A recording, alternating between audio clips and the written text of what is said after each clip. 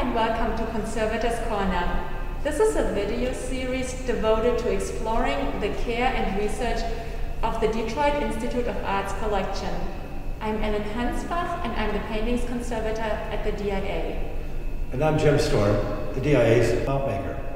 This is a two-part presentation where we will talk about how we prepared this mural for its installation here in the New Asian Galleries that opened in November 2018.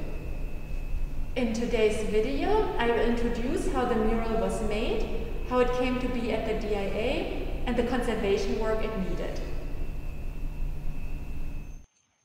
Here at the DIA, we have conservation labs devoted to the care of paintings, objects, paper, and textiles. To aid in the research and treatment of our collection, we also have a conservation scientist and an imaging specialist. A mount maker and two paper care specialists are part of our department as well. Today, I would like to virtually welcome you into the Paintings Conservation Lab. Sometimes, however, projects are so large or otherwise unusual that they take me out of the confinements of my regular lab. This happened when my colleague Jim Storm and I worked on the three large mural fragments. The mural depicts a Bodhisattva, seated with one leg bent and the other resting on a small lotus. A Bodhisattva is a revered being who is on the path of becoming a fully enlightened Buddha. Bodhisattvas are motivated by their great compassion to reduce suffering for all beings. The image once extended further, as we can see from the cut-off halos of two more figures, but we do not know the full extent of the original composition. We also do not know the exact origin of this mural fragment. It is speculated to have come from a temple or monastery from the Shaanxi region in China. It probably dates to the 1300s. So how was the mural made? Before the mural was painted, the wall was prepared with a clay plaster. Some of that original plaster has remained until today, and we can observe that it consisted of two separate layers, as you can see in the details. The lower, thicker foundation layer is made of clay with embedded straw and husks. These fibers aided with stability, attachment, and leveraged shrinking. A thin, smooth clay layer was then applied to this ground to prepare the rougher surface for painting. Onto this surface, the thin paints were applied. They were made with ground pigments bound in a water-based paint medium.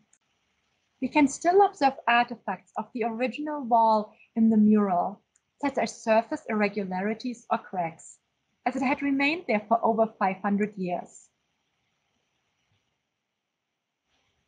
The mural came to the DIA in 1951 as a gift of C.T. Lu. C.T. Lu was one of the most prominent art dealers of Chinese and South Asian art of the first half of the 20th century. He owned galleries in Paris and New York that supplied museums and private collectors worldwide. Here, you see him in front of the DIA's mural shortly before it came to the museum.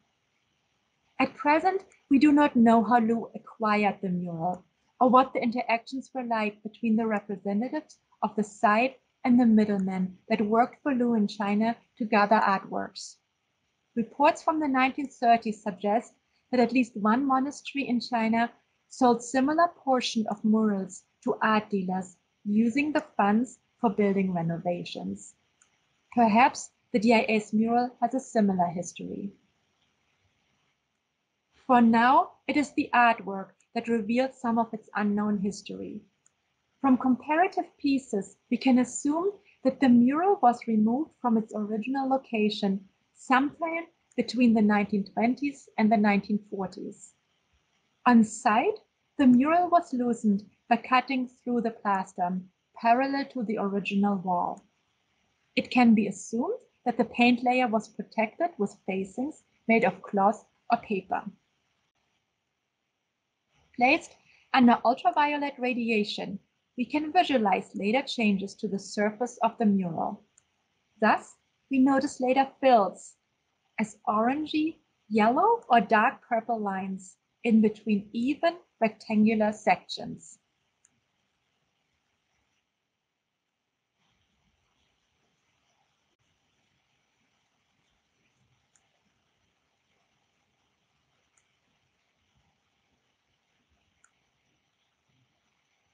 In this slide, the joints are outlined in yellow.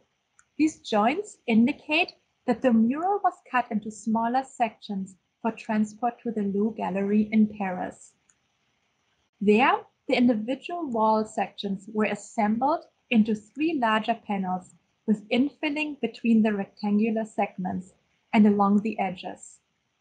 Most of the top section is a later addition to give it the same width as the lower 2 panels, which I have highlighted here. Each of the 3 sections are backed with a thick and heavy plaster bed. Embedded in the white plaster is an iron armature that provided some rigidity, and inserted wires offered a hanging mechanism. During the initial treatment at the Louvre Gallery, missing elements were reconstructed and abraded paint layers were reinforced. Later interventions here at the DIA focused on stabilizing and securing the original paint layers. We do not try to paint in missing sections anymore because we want visitors to understand which parts are original.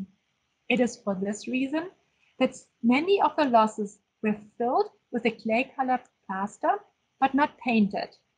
See, for example, along the left edge of the middle section. I have highlighted them in yellow here. I followed the same conservation approach during this last treatment. The cumulative weight of the plaster sections led to a separation between the clay plaster and the later backing, especially along the bottoms, as you can see in the details shown here. Cracks and losses occurred because the panels were flexible and bent easily. I re-adhered the original clay plaster with a conservation-grade adhesive. Once the original plaster was securely attached to the support, I filled losses with paper pulp that was dyed the color of the clay. Paper is a lightweight, stable, and easily removable material. For the protection and preservation of this heavy and fragile artifact, the new mount was as important as these interventions. The mount was also crucial to install the mural safely in the new gallery. Jim Sturm designed the structure, and he will talk more about his work and thought process in part 2 of this presentation. Thank you for watching this video on the Bodhisattva mural. Be on the lookout for our next installment of Conservator's Corner. Thank you very much for listening. Be safe, and we hope to see you soon in the DIA. Thank you. Bye-bye. Bye-bye.